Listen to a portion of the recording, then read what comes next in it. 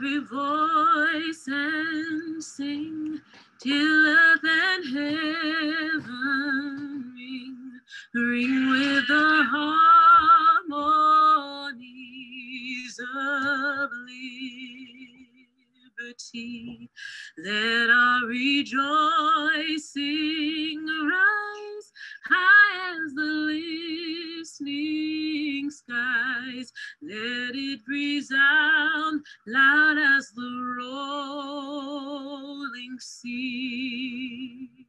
Sing a song full of the faith that the dark past has taught us. Sing a song full of the hope that the present has brought us. Facing the rising sun of a new day begun, let us march on till victory is won. Stony the road we trod, bitter the chastening rod, felt in the days when hope unborn had died, yet with our steady beat have not our weary feet come to the place for which our Father sighed. We have come over a way that with tears has been watered. We have come treading the path through the blood of the slaughtered.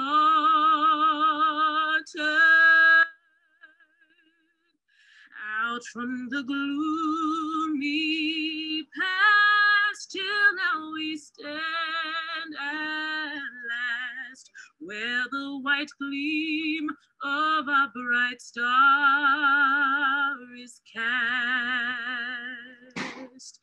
God of our weary years, God of our silent tears, thou who hast brought us thus far on our way, thou who hast by thy might led us into the light, keep us forever in the path we pray.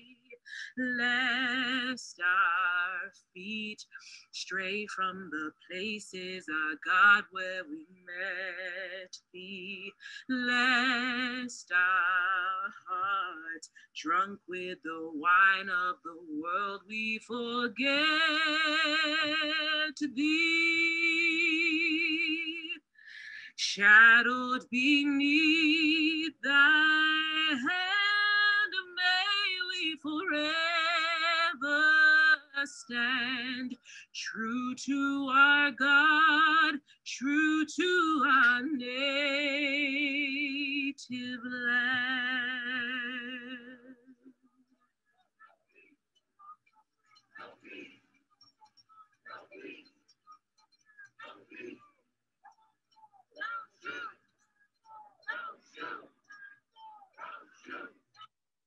I'm Black and I'm proud. It's, you know, we all should be proud of our color. Black pride should be a part of our being.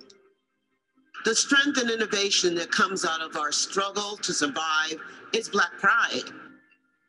Cultural pride is about self-love at a very basic level to me, and just loving who you are, loving where you've come from.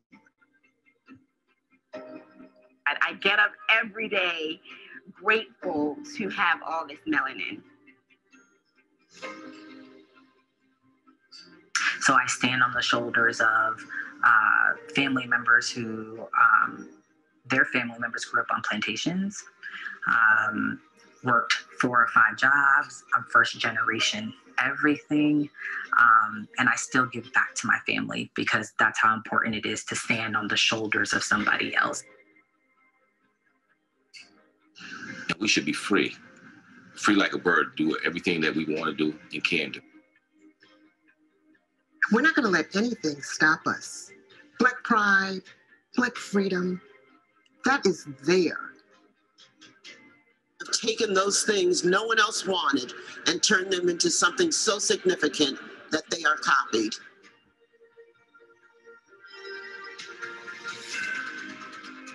Other days, this is a day when African Americans were actually freed, even though their freedom was at a cost. Understanding where our past, where we've come from, I think is extremely important as a people. It helps us to remember the things that we had to overcome to be where we are. So that's about loving yourself. What's an opportunity for me to honor my ancestors? We just have to keep on reaching, searching, believing in ourselves.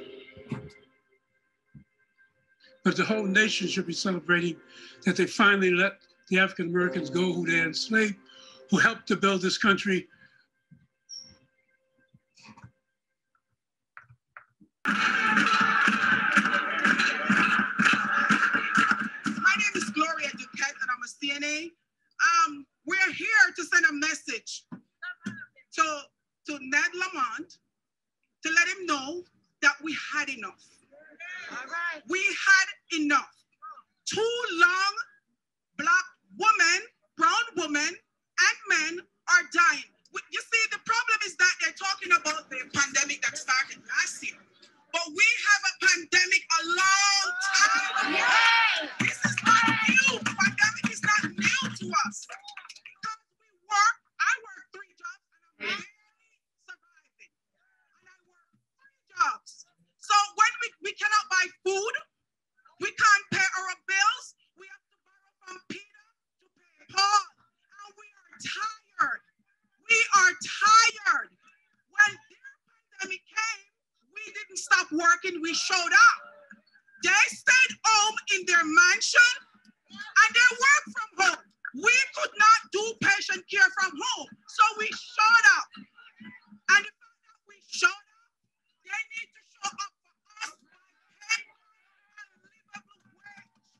What they need to do, show up for paying a livable wage. You see, we say Black Lives Matter. Yes, we do. Yes, we do. And we are proud to say Black Lives Matter because our fellow died on the street. It's not only that when we say Black Lives Matter, it's because of what's going on the street.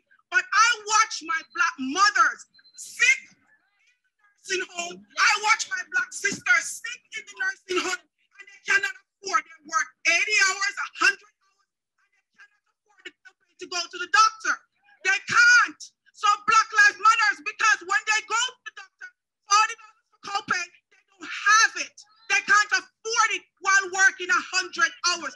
So we are here today to send a message to DSS and to send a message to the governor that Black Lives Matter. And we demand that he pay us a livable wage. And we are asking him, take your knee out of our neck. Enough is enough.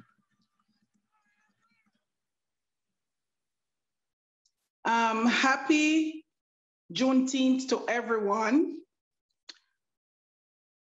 You know, I'm so happy to be a part of this celebration today. And I don't know if you're hearing me, but because my internet is just stopped working, not working good for some reason. Okay, my name is Gloria Duquette.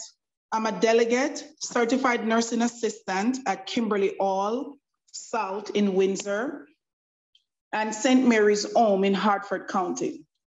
And yet,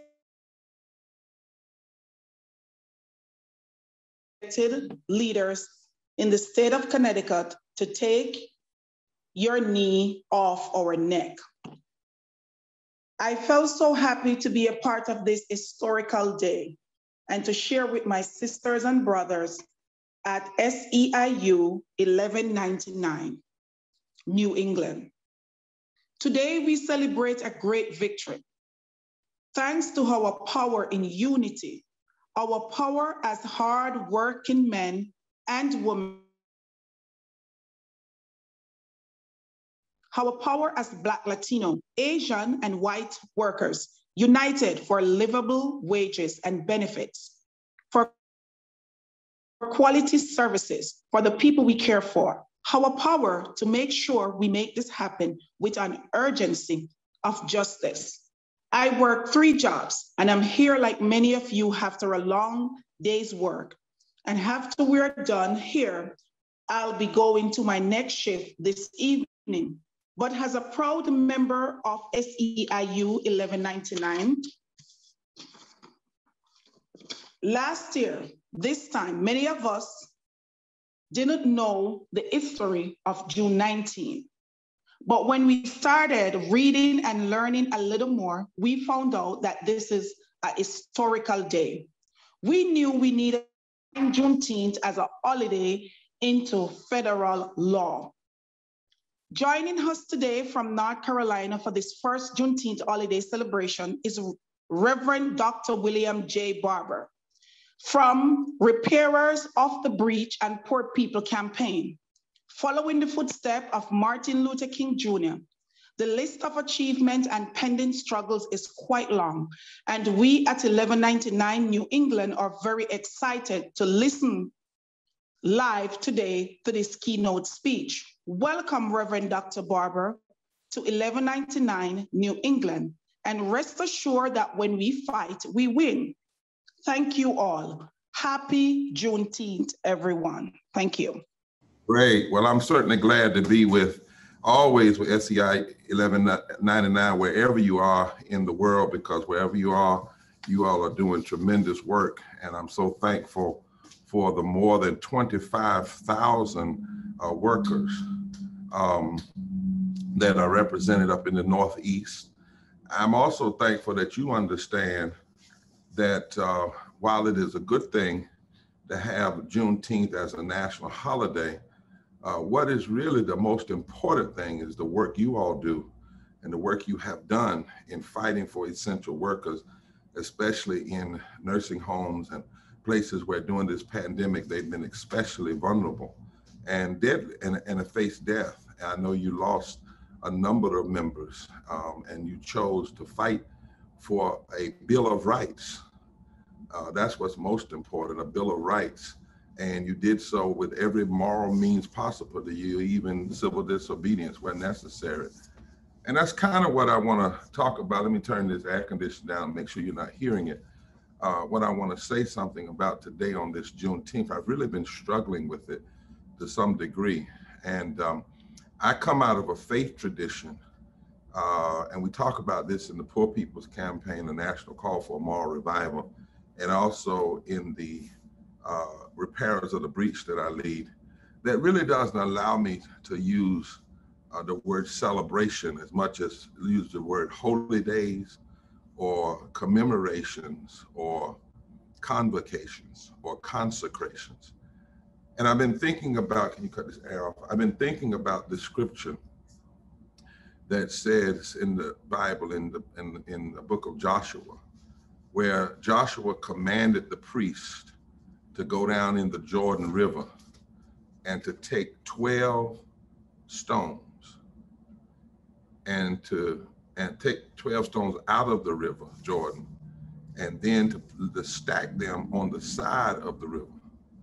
And somebody said, well, what does all this mean? And Joshua said, it means that in the future, when your children ask their parents, what do these stones mean? You can tell them Israel crossed the Jordan on dry ground, for the Lord your God dried up the Jordan before you until you had crossed over. In other words, what the stones were meant to do was to be a historical reminder of how God is always on the side of liberation, so that as the children continued to face other challenges, they would look back at that day and those stones and understand that they could remember. But it must always be the kind of remembrance that says to them, because you remember is the reason you can never relax or retreat when it comes to standing against injustice. And in a real sense, I hope that that's really what this Juneteenth, I want to say commemoration is really about. It should be a time when we reconsecrate ourselves. We remember, but we only remember because we are clear. The remembrance helps to make it clear to us that in the face of current realities, we can never relax or retreat. What was American chattel slavery? You know, people want to run and talk about Juneteenth, but what, before you can even talk about Juneteenth, what was American chattel slavery? You know, it was unique to America because it was a form of human bondage where Black slaves, and it was dictated by color. Ta-Nehisi Coates says that systemic racism is the father of race. There was a decision that there needed to be free labor, and it could not be the kind of free labor that connected white and Black people together, because they might join together and rebel like they did in the Bacon's Rebellion in 1619. So there needed to be free labor, but that free labor had to be designated by race, and it had to be designated by inhumanity, because those who would do the labor would have to be deemed non-citizens, which means they would have to in some ways be deemed non-human or less human, because you could not enslave citizens. And so the decision was made, once the decision was made to engage in systemic racism and to have an economic system driven by free labor designated toward a certain people, the decision was made that race came into being. And so that skin color was greater than one's humanity and greater than citizenship. And skin color would automatically identify you from birth as being a candidate for chattel slavery. And what was chattel slavery? Chattel slavery was making people property, saying that people are just the same as furniture or livestock. It's a unique form of slavery, this American slavery. Black people were violently torn from their motherland of Africa and sold into slavery like livestock for over 240 years. And it was perpetual. The children of the slaves were automatically slaves themselves. The slaves were a part of the slave owners' estates. And slaves were insured, just like today, you insure your car, or you insure your house, or you insure a racehorse. They were insured just like property. In fact, just streets away from the current site of the New York Stock Exchange, men and women and children were bought and sold. I like to say this because we often relegate slavery to just being something that happened in the South. I heard a Black person the other day say that slavery was not an American problem. It only occurred in certain parts of the country. It was something America tolerated. No, slavery was America.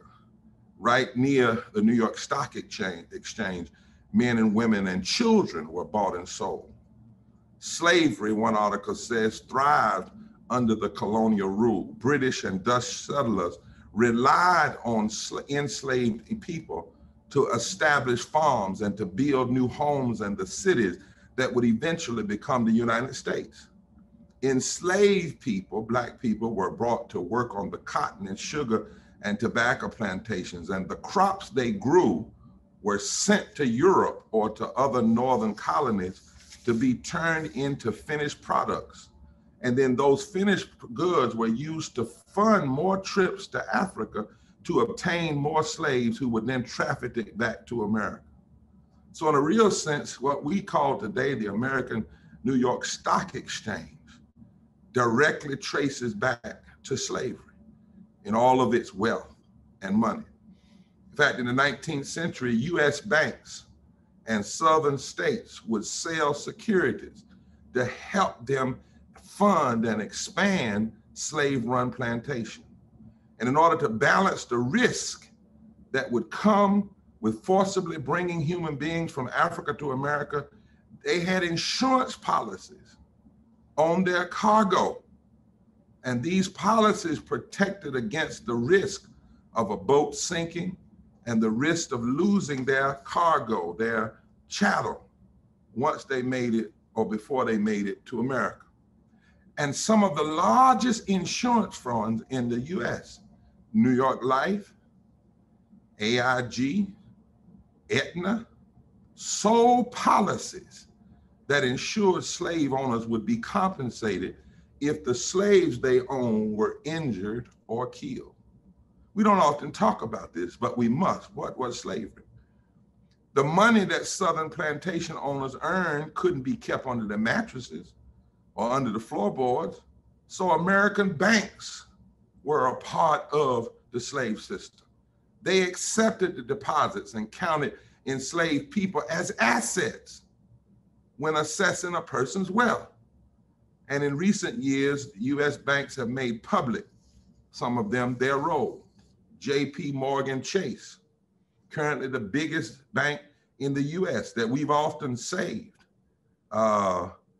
Two of its subsidiaries, Citizens Bank and Canal Bank in Louisiana, all accepted enslaved people as collateral for loans. In other words, if you wanted to buy a house, you could go down and offer up your slaves as a collateral for a loan.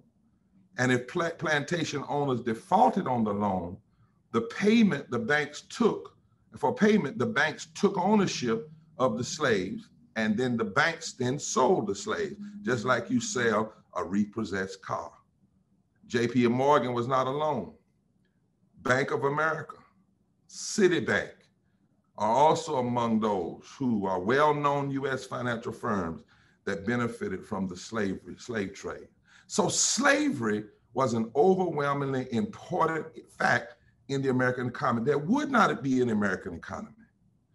America would have never been able to have a strong economy than countries in Europe and Africa that were tens of thousands of years older than them without 240 years of free labor. Slavery was sustained by violence because the violence was protecting folks' money. And you know, on the back of the dollar bill, it says, "In God we trust." But you also know to protect that money, we'll go to war, even as a nation. Slavery was sustained by lynching and whipping and raping and reproducing and breeding human beings, just like animals. In fact, in 1840, most of America's churches split over the issue of slavery. That's how you got the Northern Presbyterians and the Southern Presbyterians and the Northern Baptist Church and the American Baptist Church. And then in 1861, there was a national split that led to a civil war. And think about it, slavery forced it so that we had to get an order from a president to have in America what God already had provided us as human beings. Slavery was free labor, was the goal. And 5 things undergirded slavery. Evil economics, the means, the end justifies the means. Sick sociology, some people have to be below other people. Political pathology, where everything you do, every constitution you write has to first take in consideration how it protects slavery. Heretical ontology, and that is that God intended this, it was God ordained. And then bad biology, that you can determine brain size you can determine brain capacity by skin color. You can read a lot of this in a book called Prophesied Deliverance by Cornel West. Slavery was the means to the goal of economic prosperity. Race was the only way to ensure that slavery only occurred to one people. Everything America did when she sat down to create it, Declaration of Independence, Constitution, always had to ask in the back room, how will this impact us keeping our slaves? Thurgood Marshall, when he argued the case before the Supreme Court, declaring that separate but equal was unconstitutional, said these final words: nobody will stand in the court and argue that, and in order to arrive at the decision that they want us to arrive at, there would have to be some recognition of a reason why, of all the multitudinous groups of people in this country, you have singled out the Negro to give him separate treatment. It can't be because slavery in the past, because there were very few groups in this country that haven't had slavery at some place back in their history. It can't be color, because these are Negroes and whites because he said, because there are Negroes as white as the drifted snow. So it just can't be color. There are Negroes with blue eyes. And those Negroes, though they be light-skinned and have blue eyes, are just as segregated as those who are clearly black and colored. So the only reason we had segregation, Thurgood Marshall said in '54, is an inherent determination that the people who were formerly in slavery, regardless of anything else, shall be kept as near the stage as possible. And now is the time we submit. The court should make clear that that is not what our Constitution stands for. He said that the goal of America, much of it, even after slavery, was to keep the Negro as close to slavery as possible. So the bondage of slavery and the vestiges of slavery did not even end with the 13th Amendment that outlawed slavery.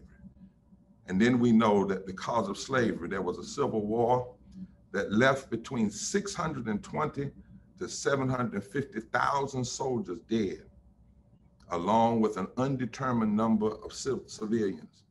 The Civil War was the deadliest military conflict in American history, more deadly than all of America's military death from all other wars combined until the Vietnam War. America killed herself trying to hold on to slavery. You can't even have a conversation about Juneteenth till you clearly understand what slavery was and the evil that it was. Well, if that's what slavery is, what is Juneteenth? In the middle of the Civil War, 1863, Abraham Lincoln issued an Emancipation Proclamation. It did not free the slaves.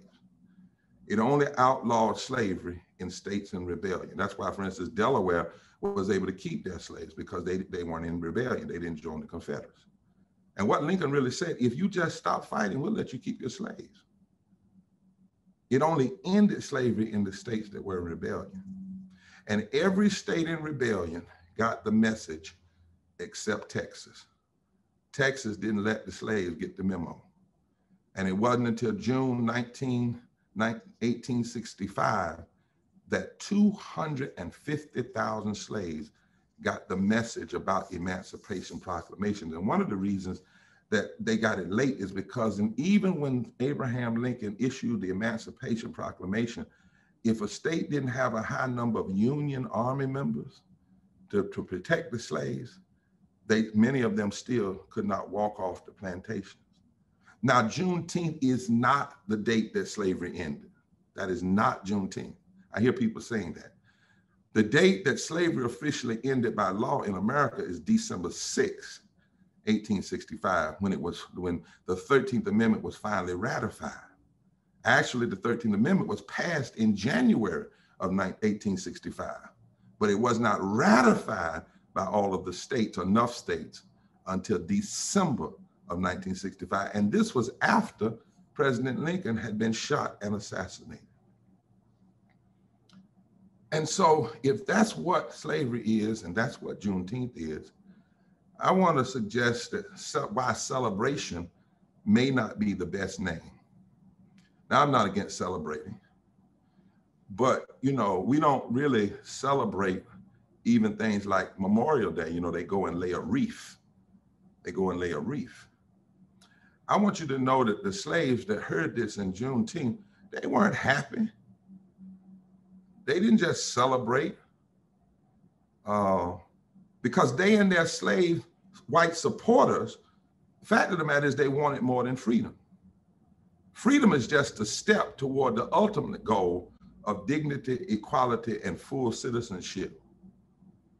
Because if you can keep somebody in slavery for 240 years and then just one day say, y'all free, no reparations, no repair, no 40 acres and a mule, you just have released them from one form of slavery and let them enter into another form of slavery. That is why the slaves and their white abolitionist friends always understood that freedom was a step toward dignity, equality, and full citizenship. So for me, this day must be a commemoration and a reconcentration. And then I want to say that if that's the case, what could make supporting Juneteenth holiday a form of cynical hypocrisy? There's actually a way to approach Juneteenth that is nothing but hypocrisy. Like, you vote, as the entire US Senate did unanimously, for Juneteenth to be a holiday, but you still refuse to pass the For the People's Act that would make voting a holiday and it would get dark money out of the voting process. Think about that. You can vote bipartisanship. You don't filibuster for a holiday. And you want everybody to jump and shout and say, oh, it's so great. But at the same time, you are refusing to restore the Voting Rights Act. That's cynical hypocrisy. We have to be careful in this moment. It's one of the reasons I'm really concerned even about how we're turning, too many places are turning Juneteenth over to governments, because governments don't always want to do things that's going to radicalize people and call them to be who they ought to be. And how can you sign off on so-called Juneteenth bill and then know that people are still in the bondage of greed and the bondage of low-paying jobs, as Dr. King called, working almost in a way that's a new form of economic tyranny and slavery. But you vote unanimously for Juneteenth, but you stand against living wages and fight unions. How can you give workers like yourselves, particularly nursing care workers and hospital workers, essential, you call people essential for over a year, but you never give them the essentials that they need. You treat them like they're expendable, and you make them literally have to fight and do CD, civil disobedience, and then you push forward a national holiday and say, be happy. That's hypocrisy. How can you say that you care about Juneteenth and you can't pass a bill on police reform when police brutality has been with us forever? I was just looking at a Richard Pryor in Red Fox talking about police brutality back in the 1950s. How can you do that? We have 87 million people uninsured or uninsured, and we still have people that are enslaved by the system of not being insured, because we still, in America, the only one of the 25 wealthiest countries, we're the only place that still says that your insurance is based on your job and not based on your body. This is hypocrisy. It is acting as though all of the vestiges of racism and classism are in the past, and they are not in the past. Those vestiges are still with us. In my state, I have a Black lieutenant governor who's going around saying that racism is not even an issue. He's saying that poverty is not really an issue. It's just moral issue of the people, that racism is just something that happens in the backwoods. Well, how is it that you can vote for Juneteenth and yet have millions of low-wage essential workers risk their lives during COVID for a median pay of $13.48, according to the Brookings Institution?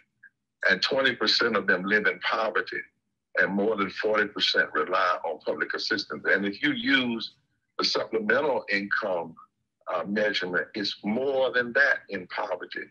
And you know it doesn't have to be this way. You vote to give corporations 86% of all the money that was passed in the first COVID bill. Then you cut the second COVID bill, and in not one of the bills do you guarantee living wages, and even do you guarantee health care for all. But yet you say you believe that we ought to remember this day called Juneteenth. The truth of the matter is also, when we look at this Juneteenth, particularly as it relates to Black people, too many Black Americans today still don't have health care. More than 5 million workers who lost their jobs, also lost family health insurance. That's affecting 27 million Americans in this pandemic. And Black workers lost jobs at twice the rate of whites. And the racial health insurance gap has drastically widened. Over 12% of Black Americans have no health insurance. And when we look at prior to the Affordable Care Act, nearly 1 in 3 Hispanic Americans and 1 in 5 Black Americans, 20%, were uninsured prior to the Affordable Care Act. And some of the people that voted for Juneteenth still want to get rid of the Affordable Care Act. In 14 states, they have refused to expand Medicaid. And still 30 million people remain uninsured that could be insured under the Affordable Care Act. And about 30 million of those are people of color. And more than 90% of the people who don't have insurance because their state didn't expand Medicare live literally in the South. I could go on and on. How can you say that you really unanimously support Juneteenth and the people finally being freed for slavery, when minority voters are 6 times as likely as whites to wait over an hour to vote? Over an hour to vote. I think that the difference is between 10 minutes and 60 minutes. And every day we see more and more laws trying to prevent access to the ballot. Truth of the matter is, voting actually costs people more in minority communities. It costs them more in terms of time and impact. And so here we are with this reality. And to claim to support Juneteenth, but refuse to address these realities, is a form of cynical hypocrisy. And if we don't acknowledge this hypocrisy, we are not truly honoring the spirit of Juneteenth. If we don't truly say that everybody in this world, everybody has a right to live, everybody has a right to strive. And if we turn this celebration, that some people call it, I call it commemoration, over to the government, and those governments just have music and singing and food, but they don't address the realities in their own cities, that's a form of cynical hypocrisy. And if we turn Juneteenth into just a party and a day off, rather than a day on, that also is a cynical form of hypocrisy. So what then must Juneteenth cause us all Americans be conscious to do? Well, I want to suggest to you, SEIU 1199, that this day must make us face today's realities and address the continuing injustices, many of them that have their legacy and roots in the philosophy of supremacy that produced slavery. Now, we don't have physical legal slavery today, but I tell you, we still have much bondage. We got a lot of slavery to greed, a lot of slavery to lies, a lot of slavery to meanness, a lot of slavery to racism, a lot of slavery to economic injustice, a lot of slavery to homophobia and xenophobia and inequality. And the truth of the matter is the song says, none of us is free until all of us is free. And so Juneteenth can't be a party. I want to suggest let it be a commemoration and a reconsecration more than a celebration. We can't just let people take it over and we just have a few dances. Remembering Juneteenth must keep us from relaxing or retreating. When we say, I'm going to remember Juneteenth, we ought to be saying, I'm remembering it so that I won't relax or retreat from addressing the issues that we must address today. And it must make us say that until everybody gets the message and everybody gets the memo, because it's been 156 years since Juneteenth, and some people still act like they haven't gotten the message. Some people still act like the white supremacy is all right. Some people still act as though their injustice and their mistreatment of workers and lower wage workers is okay.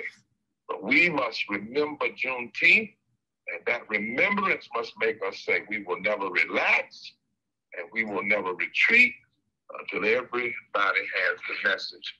We want one nation, under God, indivisible, with liberty and justice for all. And we're never, ever, ever, ever going to accept injustice of any form. And we're going to say, they better get the memo. That's what Juneteenth ought to say.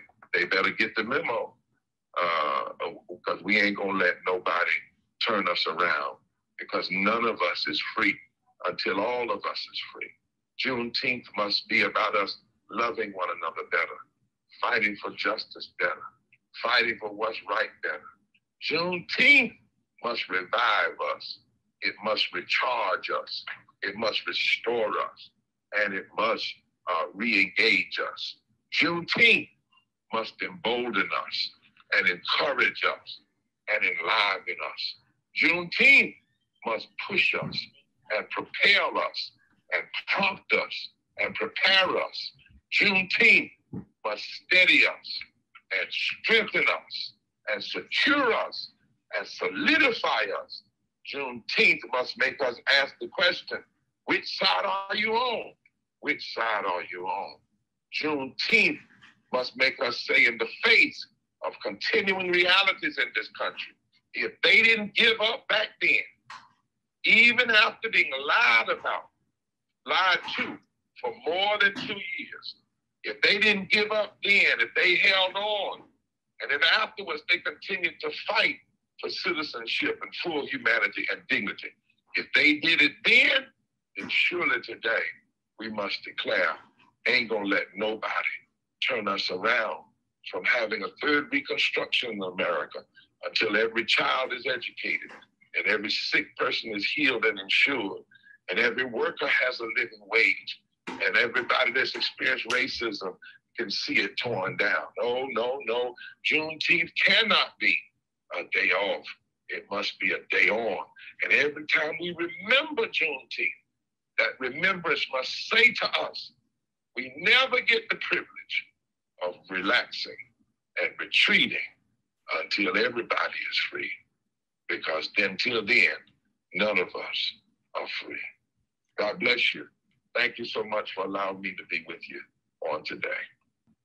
Wow, what an absolute honor and privilege for us in 1199 to be graced by your words and your vision for justice, Reverend Barber. My name is Rob Barilla. I'm the president of 1199, and I just want to thank you on behalf of our 25,000 members. You are the foremost fighter for justice in our country as we seek to build, for the first time in our country, a multiracial democracy. And you've given us tremendous courage in this most difficult of years.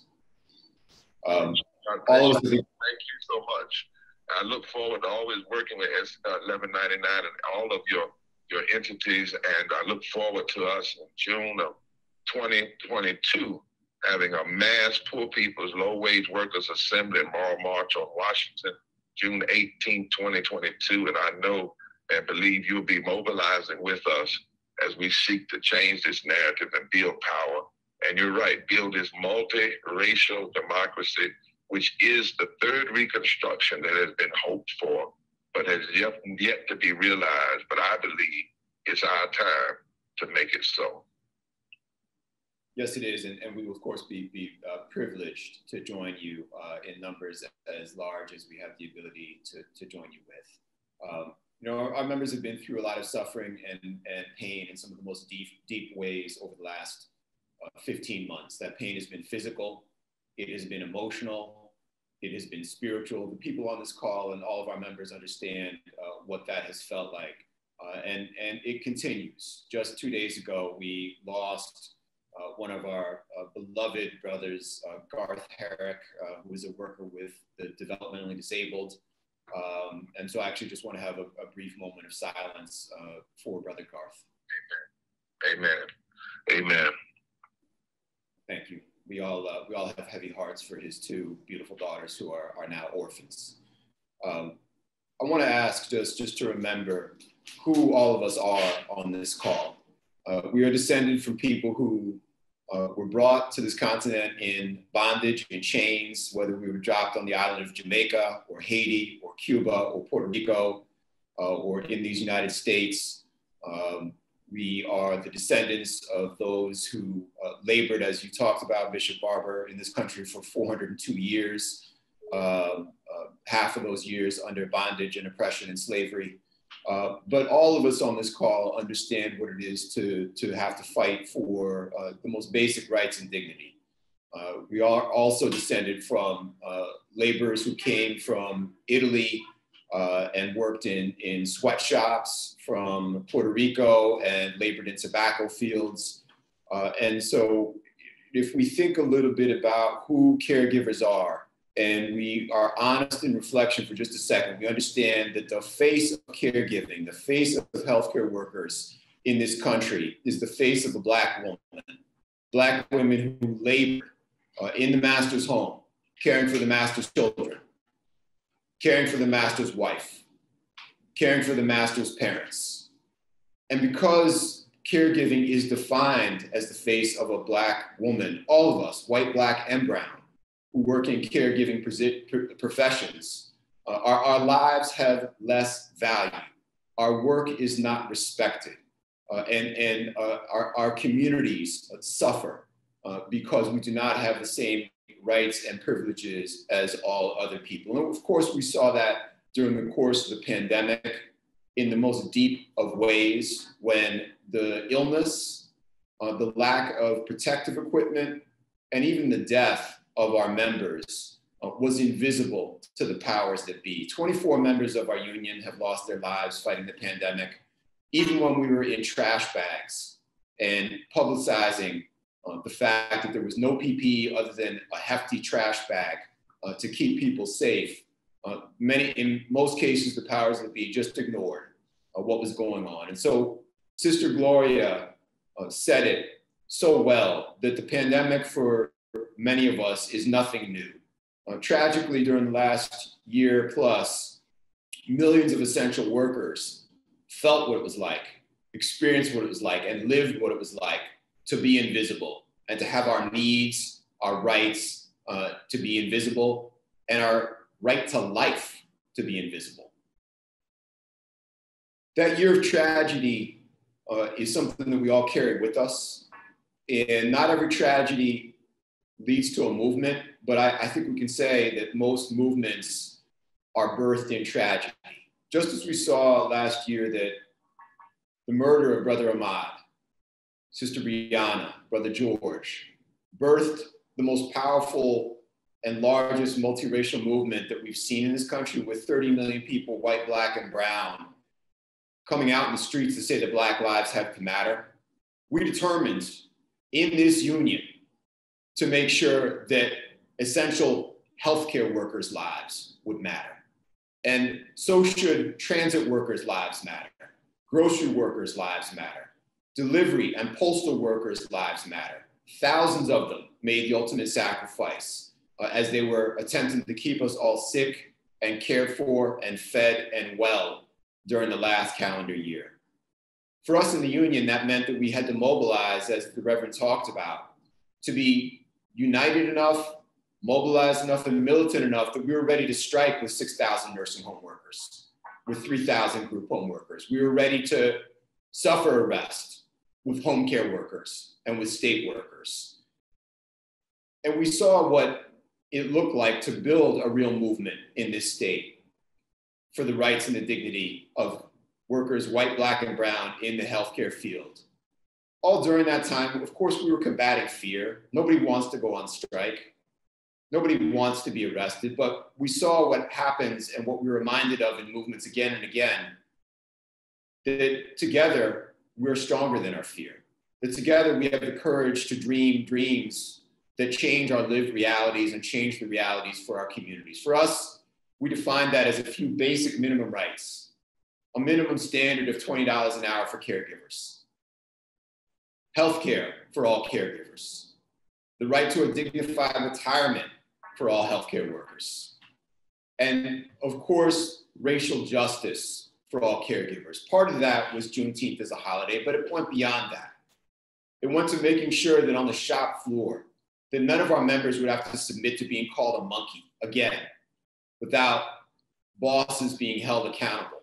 That none of our members would have to be racially profiled while they travel from black and brown cities into lily white cities, towns and suburbs, without their employers having to take a stand with that workforce to recognize that Black lives have to matter when dealing with police departments.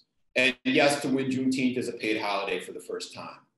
And we won contracts and victories that really are unprecedented in our union. We went from a budget that allocated $0 for group home workers, $0 for nursing home workers, to about $330 million to move people out of poverty and towards a vision of dignity. It was a reminder of the power that movements have. The movements have the ability to break the chains of exploitation, that can translate our dreams into something that can be a lived experience. And what we're asking for really is nothing extravagant. We just want the basics. The rights to live, to laugh, to love, to learn, and to worship as a birthright, not as a condition of wealth or privilege. We're really honored, I think, by the courage and the vision of our members during the past year. But as Reverend said, this is the beginning, it's not an end.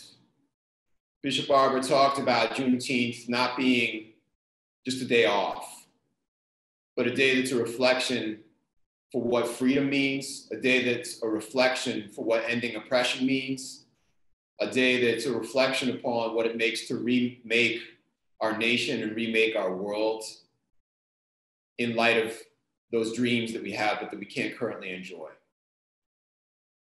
But bonded by love, in this beloved community that we are together constructing brick by brick and wall by wall, I know that together we will win this struggle to breathe for the first time in our country the fresh air of democracy. I love all of you. I know we love each other. And thank you for coming together. And thank you to Reverend Barber for your words, your inspiration, and your leadership. One love. Thank you all. This concludes this event with Reverend Barber and 1199. Enjoy June 19th and keep fighting.